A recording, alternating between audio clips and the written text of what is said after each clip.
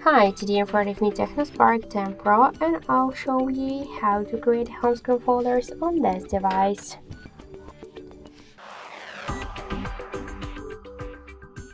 So first hold for a while the folder application with a finger and drag this up to another one, and now we could see that we just successfully created the new home screen folder.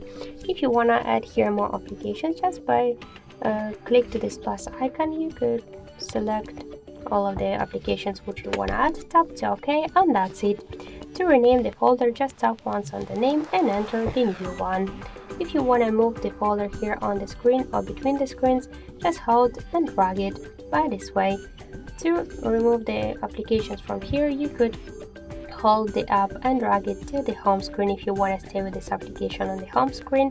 If you want to remove it from the folder and from the home screen, hold it and tap to remove icon. And also you could click to this plus icon and select applications, tap to OK to remove.